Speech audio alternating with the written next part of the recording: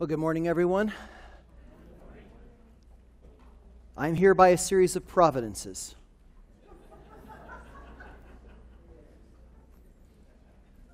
Usually Ken gives me at least 45 minutes prep. He gave me a whole week this week, so we're good.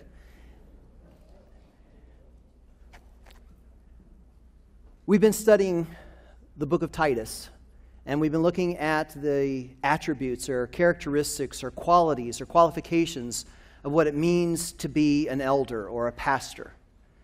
And it seems that we think about the qualities, but we don't necessarily think about the life that follows along with, I have those qualities now, I have to live that life. And this morning, that's what we're going to be taking up, is the minister's life. And I subtitle it, The Hope of Glory. And in Paul's letter to Timothy, he expands the list that we were looking at in Titus. In all, there are 24 items listed. I run out of fingers and toes when I have to count that high. So can I get, I can only get 20 of them. But God says there's a long list. There's a lot of stuff that is required of a minister. And in light of the fact that we've just are kicking off here in September, our Entrust Leadership Academy and our Entrust Bible Institute, which is training leaders, pastors, elders for the future. So we now have 3 promises. Ken can't be here. We're talking about elders. We're talking about leaders. So you know what we have to talk about today? What it means to be a minister. And we're going to look this morning at the life of Paul. Sometimes you go, well, isn't Paul Mr. Super Christian? Now, he is kind of an elder's elder, but the pattern of his life unfolds. And if we've looked through church history, you can see the pattern of his life is repeated over millennia and in many, many lives. And so I think that we can be safe ground that what Paul dealt with, maybe in scope, maybe in magnitude, maybe a little different than what a minister today would be, but I could also say in other parts of the world it's pretty much the same, because we're going to see there's some challenges that come along with it. And if you were at our Fire International fellowship back in May, you got to hear men who have been in ministry 20, 30, 40 years describe and talk about what it really means to be in ministry. And I remember one of the guys I love just said, I was quaking in my boots. I was scared to death. I was terrified after 35 years of ministry how weak I was. And so don't ever think that a minister is some kind of Superman. Paul was not some kind of Superman. We're going to see exactly what it means to be a minister this morning. And if you have not got a chance to listen to those messages, I highly commend them to you, especially young men who are looking to be ministers. It might scare you off. Maybe you'll be scared by the end of this sermon. I am. I'm scared giving it. Because it is a responsibility before the Lord and for His people that not many should even want. And we will see that. And I want to ask our blessing upon this time, because this is very important to the life of this church, and God gave me no other message to be able to bring. So let's ask His blessing upon it, not mine, because you don't want to hear my words. Heavenly Father, we just thank You for all that You do and how You lead men to lead Your flock, but in a way such that it honors You, that You are the one who gains the glory, not us. And we just thank You for the flock, for the encouragement, for the strength, for the comfort that You give. And Father, as we look at the life of a minister this morning, we just pray that we might be those who honor You in all things, that we are able to present each and every man, woman, and child here complete in Christ, in Your Son. For that is the purpose that we strive. And we just again ask Your blessing upon this, and let Your words be heard, and not the mere earthen vessel that is presenting it. Amen. If you already had your fingers in Colossians, Greg read a wonderful text, and that was all the lead up. So we're going to continue in Colossians chapter 1. We're going to be looking at verses 24 through 29. And as I said, we're going to be looking at the life of a minister, or a minister's life, the hope of glory. And for our outline this morning, we're going to look at the joy and the suffering of a minister. We're going to look at the calling and message of a minister. We're going to look at the work and the purpose of a minister. And we're going to look at the labor of a minister. So I'm going to begin, I'm going to read Colossians 1:24. I'm just going to take this a piece at a time. So we're going to look at first the joy and the suffering of a minister. Now I rejoice in my sufferings for your sake. And in my flesh I do my share on behalf of his body, which is the church, in filling up what is lacking in Christ's affliction. And Paul is transitioning here, as Greg has already read this morning. He's transitioning from the wonderful, amazing thing, the fullness, the completeness that he was praying for those in Colossae, the believers, and what the work of Christ has done. And he says, now I rejoice in my sufferings for your sake. And we don't obviously think of joy and suffering and rejoicing and suffering going together. So how do we put those two things together? Well, first thing, easy observation. He doesn't say, I rejoice at my sufferings. There's a big difference. He's not going, woo, I'm suffering. Okay, if you're doing that, you've missed the whole point. He rejoices in his sufferings. They're guaranteed. So we know that's going to happen. Christ has promised us that as believers and as a minister. You will suffer. It's not health, wealth, and prosperity. I'm sorry. But we can rejoice in our sufferings. James says, consider it all joy, my brethren, when you encounter various trials, knowing that the testing of your faith produces endurance. And if you notice here, he says, consider it all joy. It doesn't say feel it all joy. Get excited about it that it's all joy. Consider it all joy. That means when you're suffering, when you're going through those difficult times, it requires us to have our proper focus. Our minds need to be transformed and renewed in how we consider when we suffer. Because he says, knowing that the testing of your faith produces endurance. And that's another thing about suffering. Endurance does not mean short, as many of you know. There's the difference between chronic pain, short, and acute pain, got it backwards. Acute pain, short, and chronic pain, lasting. One you can deal with shortly, the other one requires endurance. And he says, you have to understand that when you have these trials, there's going to be suffering that you have to consider and know that God is working in it. The writer of Hebrews, in Hebrews 12:11, says, all discipline, because he's talking about God disciplining those who he loves, all discipline for the moment seems not joyful, but sorrowful. Yet to those who have been trained by it, if you notice, training, afterwards yields the peaceful fruit of righteousness. Again, he says, I can rejoice in my suffering. But it's not just about him.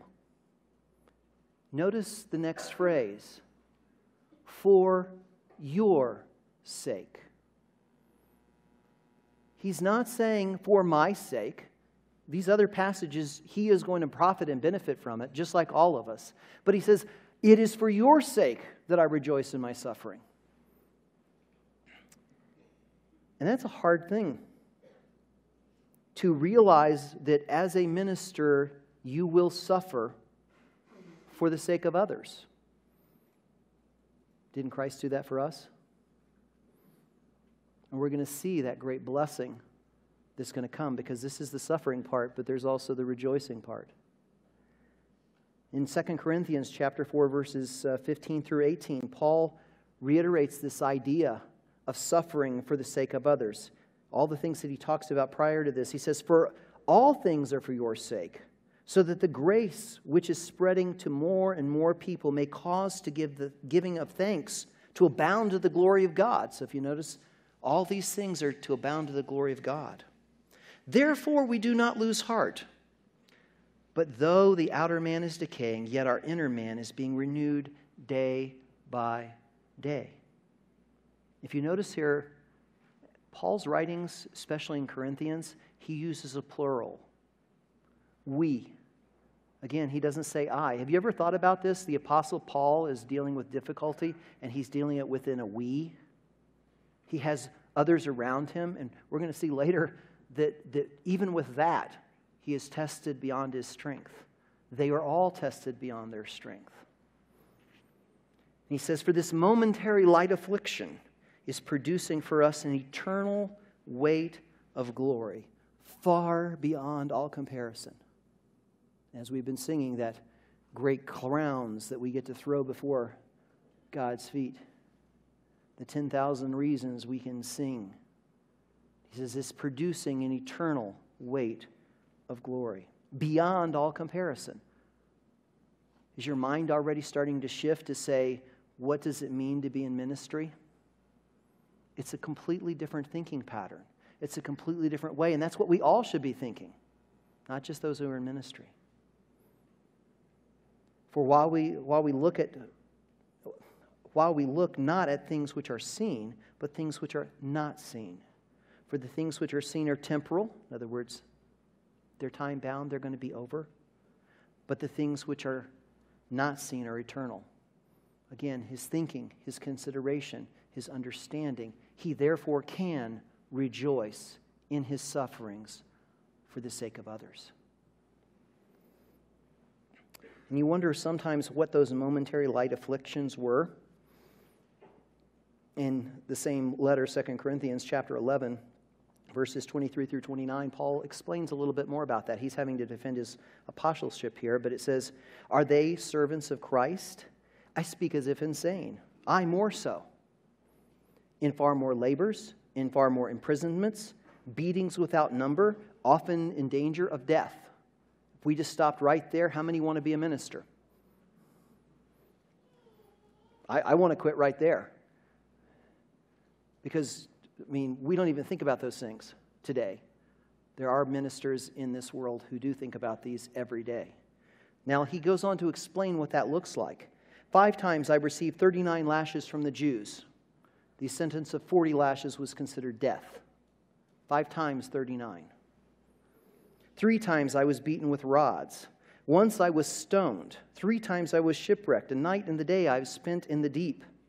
I've been on frequent journeys, in dangers from rivers, dangers from robbers, dangers from my countrymen, dangers from Gentiles, dangers in the city, dangers in the wilderness, dangers at sea. Okay, where's safe? I'm in Christ. Wow. There's no place safe on this planet. And the worst one, dangers among false brethren. Ever thought about that? Ken's already mentioned that in talking about Titus. You realize this in this room, there are false brethren. There are false teachers. There are wolves. There are tares amongst the wheat. They're the hardest ones because they're hard to spot. Jude says they sneak into your love feast unnoticed. Can you imagine that betrayal that came to Paul? But guess what? The Lord was also betrayed. That would be the hardest thing as a minister. The flock that you're caring about bites you because you find out there's a wolf.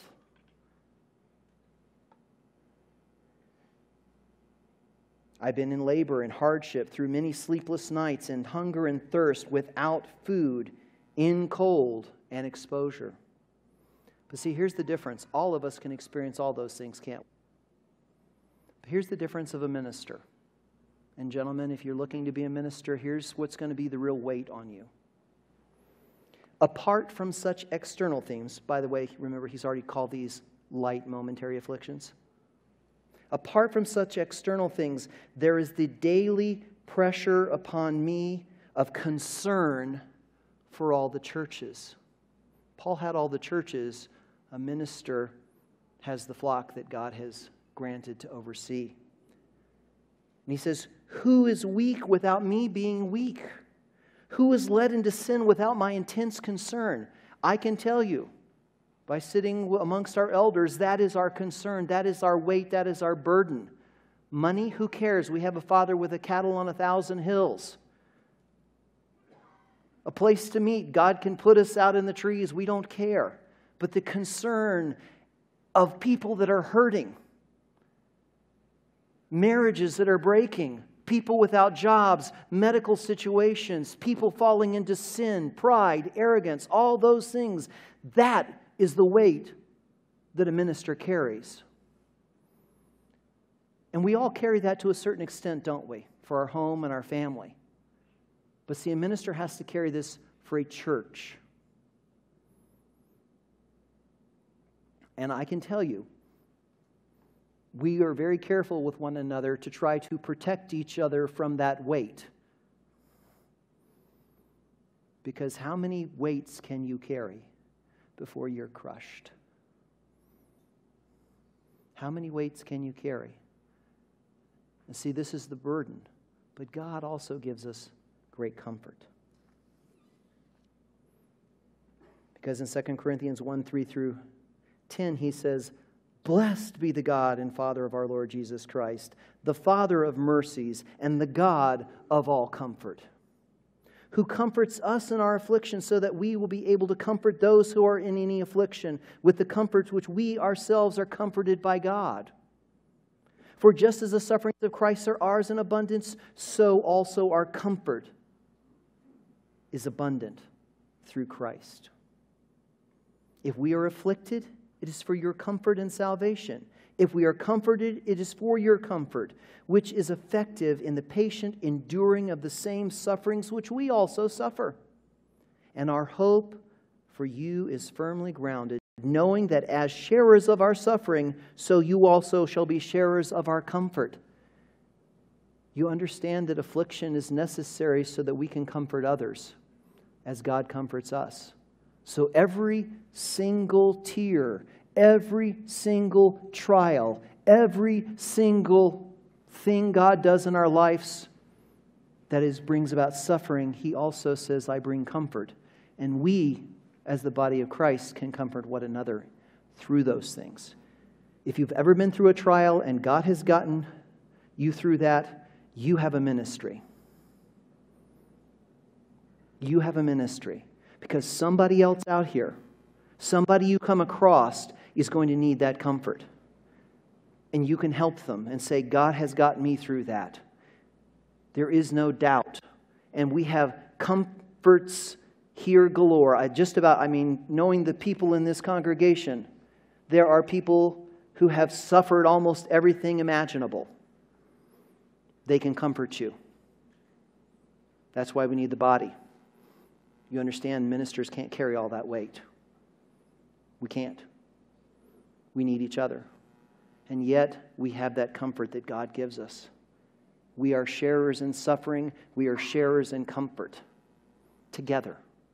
In Christ. So, what burdens are we all willing to bear?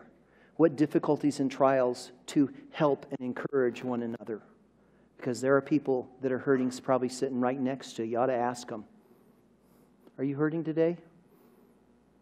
Let me comfort you if I can. If nothing else, I can pray for you because I have the God of all comfort. Know my God.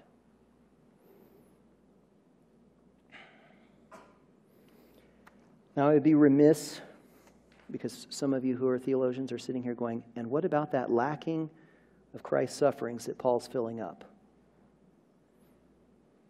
He says, in my flesh, I share on my behalf, on behalf of his body, which is his church, and filling up what is lacking in Christ's affliction. Well, just be real careful. This is not about affliction, about the cross was insufficient. This is not works. This is nothing you need to do, because as we've read in 1 Corinthians, or in 2 Corinthians 1:5, for just as the sufferings of Christ are ours in abundance, so also are the comfort abundant through Christ. That's what this abundance is. This is the affliction. And it basically, the way you would translate this is, I am taking my turn in sharing that burden. The afflictions that would have come to Christ, but He's not here. We are here.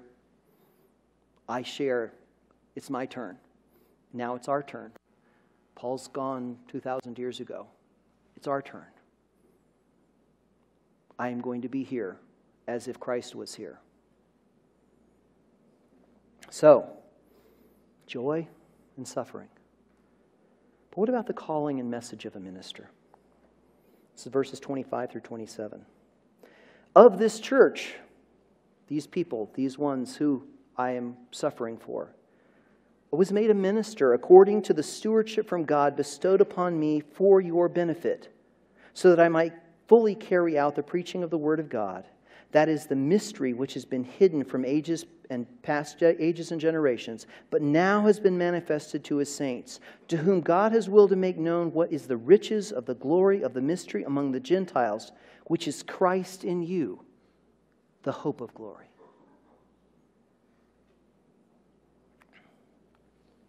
And when Paul says that he was made a minister, I want us to make a couple of observations about this. That word minister, we always think, okay, that means I'm a preacher. That word's actually the same word for house servant. It says, I was made a house servant by the stewardship of God. In other words, God has given me a stewardship, a responsibility. A house steward or a house servant was to be responsible for their master's household. They weren't in charge to be in charge. They weren't in charge because they were so great, but they were ones that their master entrusted to be responsible for their property and for the lives of all of the people in the household. Think about that responsibility. That's what Paul says he is. And he says, I was made that. I was given that because it was bestowed upon me by God. I didn't take it. And I want to point out a little, maybe it's obvious, maybe it's not obvious, but it kind of struck me. We're talking about men desiring to be elders. And in 1 Timothy 3:1 it says, it is a trustworthy statement. If any man aspires to the office of overseer, it is a fine work he desires to do. We all should be looking into being those quality of people. But if you notice here, it doesn't say, therefore you will be one. See, being a minister is a calling of God. It is a bestowal by God, as Paul said. God bestowed this upon me. And all of you who have been in the church history class should realize how many godly men literally, and I'm not making this up, literally got up out of their places of residence, wherever it was, and ran to get away from people making them to be elders. They weren't seeking it. They didn't want it. God said, you're an elder. So that was very clear.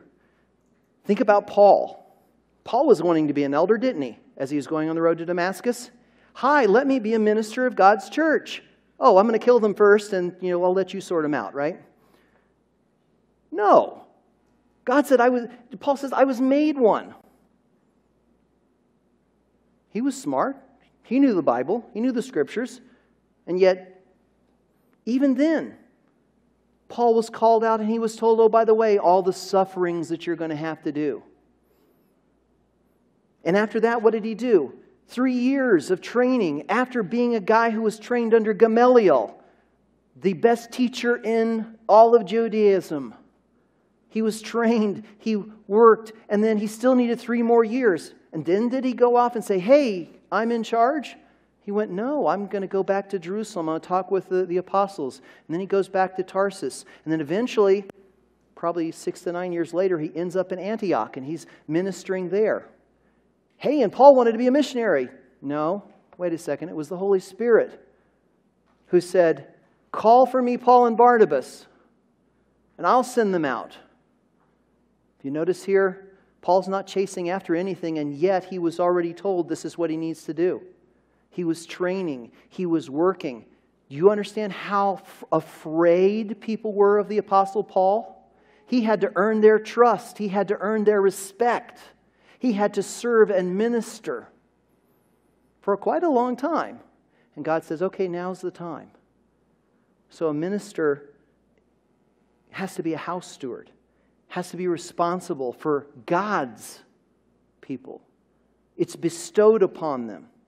And this is kind of like, so we've been teaching through the canonization of the Bible.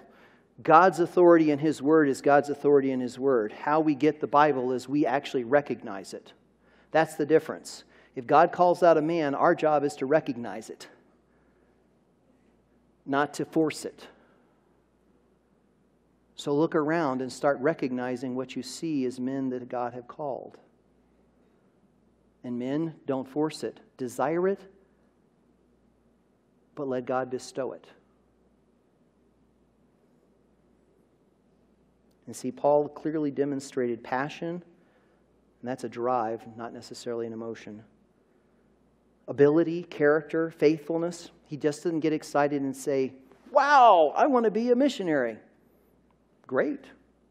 Now are you ready to work and labor and strive and be ready and be trusted and be bestowed upon by God? So what was his message?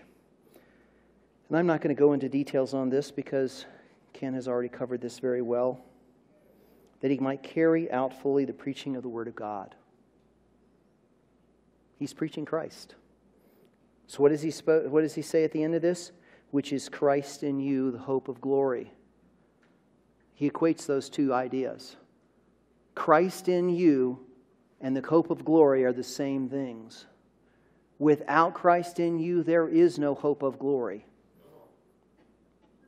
That is his message.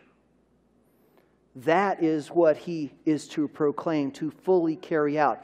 And as we read earlier, did you see all of the things, the fullness and the completeness of what Paul wanted these men to be?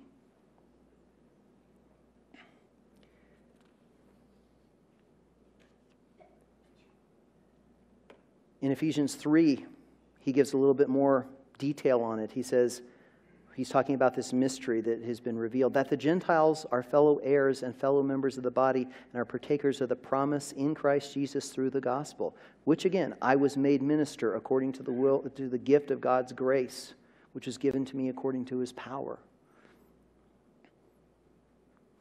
Unless you're Jewish in here, this is that wonderful mystery that we get to hear. The grace of God, the promises in Christ that we get to be partakers of. Christ in you, the hope of glory. Isn't it amazing?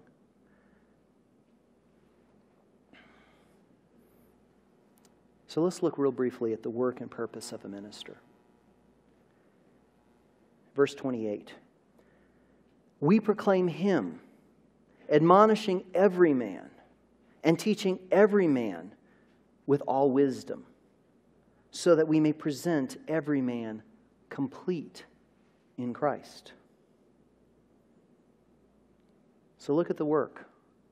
Proclaiming Him, the hope of glory, the one who transfers from the kingdom of darkness to the kingdom of light, and on and on and on and on. The one to be worshipped, the one who is worthy, the one who is glorious, the one who is Savior, the one who is Lord. And we can go on for an hour describing the magnificent Him we proclaim. And there's two things that come along with this. The first one is way harder than it sounds. Admonishing every man, or every woman, or every child. That means to correct. 2 Timothy 3:16 talks about the profitability of teaching, for reproof, for correction, for training in righteousness. Reproof says, that's wrong. Correction says, that's right. Training in righteousness says, and this is the way you walk that right path.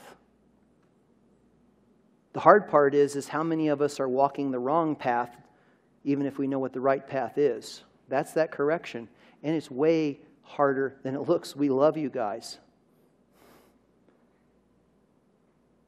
And how many of us like to be told we're walking down the wrong path? I don't. But are we faithful if we don't?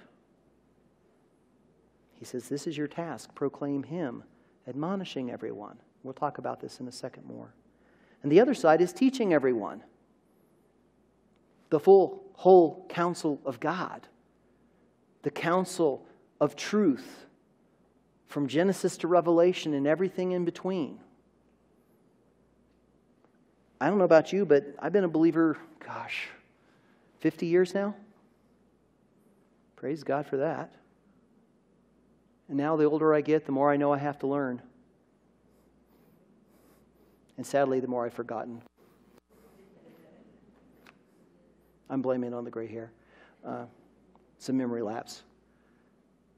The more you know how great our God is. And how little you really know about him. And so as we teach and as we learn and as we grow, we have to always have that attitude. And it's too easy, though, to fall off the side on either direction on admonishing or teaching.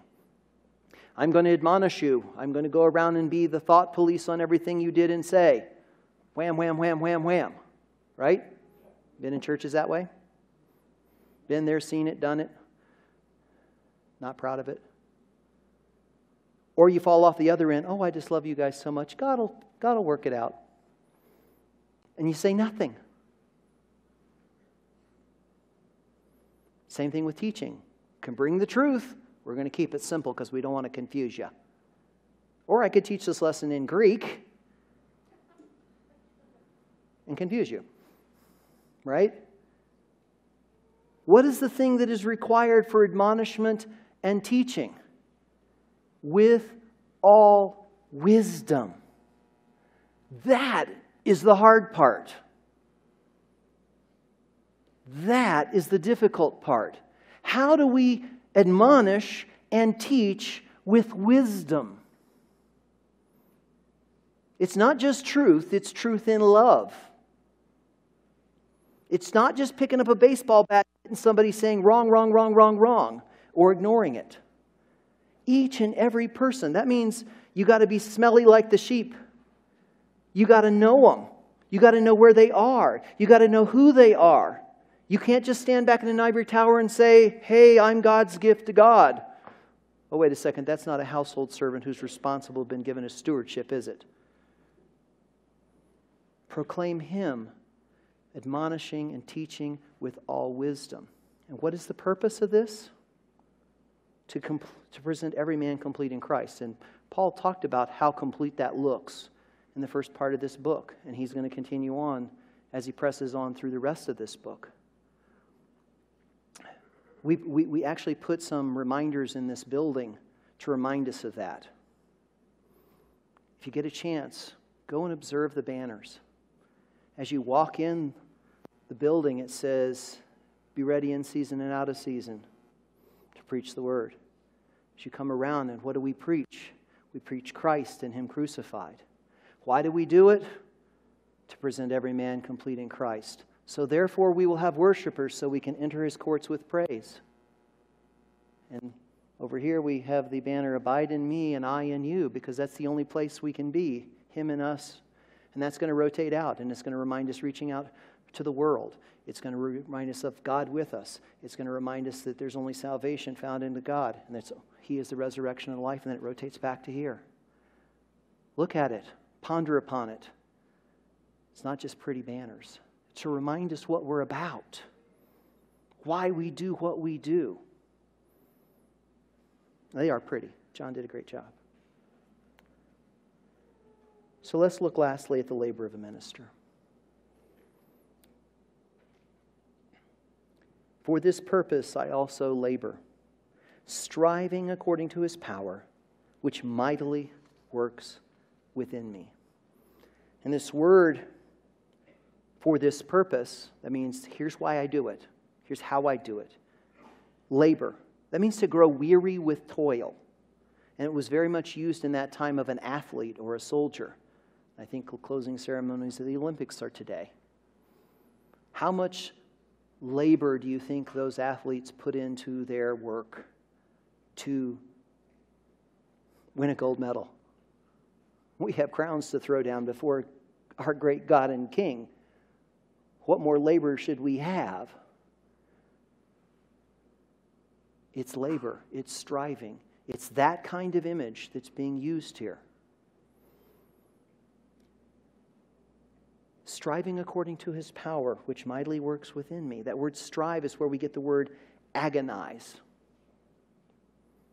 It's not just hanging out. It's not just dealing with the buds, but that's okay. Fellowship's a good thing. Getting to know people is a good thing. There's nothing wrong with it. But there is an effort beyond labor to the point of I am really pushing myself. Again, used of athletes and soldiers. But notice the flip side of it. Striving according to His power, which mightily works within me. Paul never said, I labor and I agonize because I can do it. Matter of fact, he knows he can't. He can't do it. And any man, woman, or child here who believes that they can do it, you're already lost. The battle's over with. It isn't going to happen. Because let me explain to you how Paul saw his life. In 2 Corinthians 4, verse 7, he says, and after talking about the wonderful message that he gets to send out, he says, but we have this treasure in earthen vessels, so that the surpassing greatness of the power of God and not of ourselves. Have you ever asked, God, I can't take it anymore. It's pushing me beyond what I am able to endure. And His answer is, good. What kind of faith do you have when you can handle it? Paul recognized that he was pushed beyond what he could do because he had to rely on God. And what a wonderful, amazing thing to say, Christ in me, the hope of glory. And look at what he said. Here's what it looks like. We are afflicted in every way. Dangers in this and dangers in that and dangers everywhere. I'm afflicted. But what does he say? Not crushed. He's going to get back up. Perplexed. Have you ever been perplexed? That means Paul and all of his companions said, we don't get it. God, what are you doing? But we're not despairing because we know you have a plan. Persecuted. We're not just talking about afflicted. We're talking about people outright going after them. Some of you may have had that experience. But not forsaken, because God is always with us, walking through this. Struck down. That's like taking a punch down to the mat. Struck down, but not destroyed.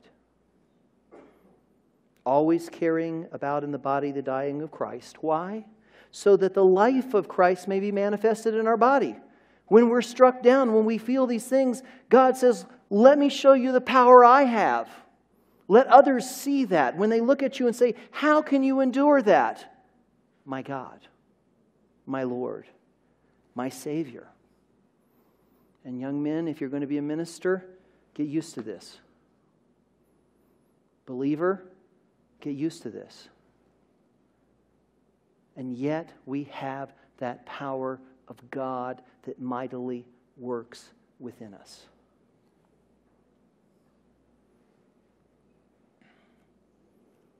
So the life of a minister is the hope of glory.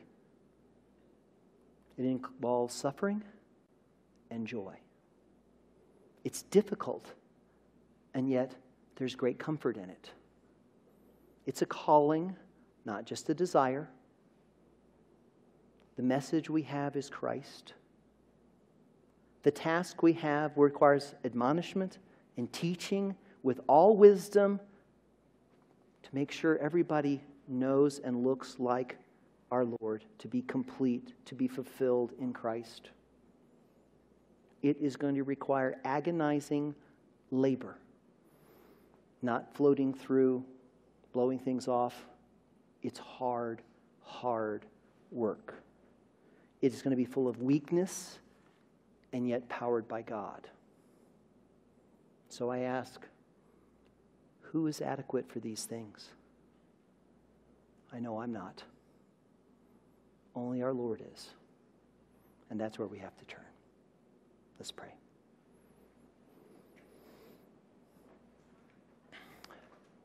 Father, we know we are so limited. We know that you know so much more than we do. We are perplexed sometimes. We are struck down, but we know you are there.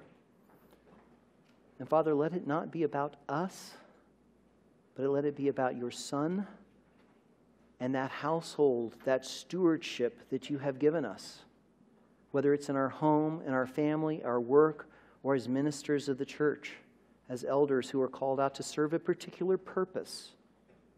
But we are sheep, tired, weak, without power of our own. Grant us that power. Grant us that strength. Help us with that perseverance, and let us continue to honor you in all that we do, no matter where we are, what situation we are. And God, we just ask that you will raise up such men amongst us and through your church throughout the world who can stand against those difficulties, who can bear up under those challenges through you and through your Son, who is our hope of glory. Amen.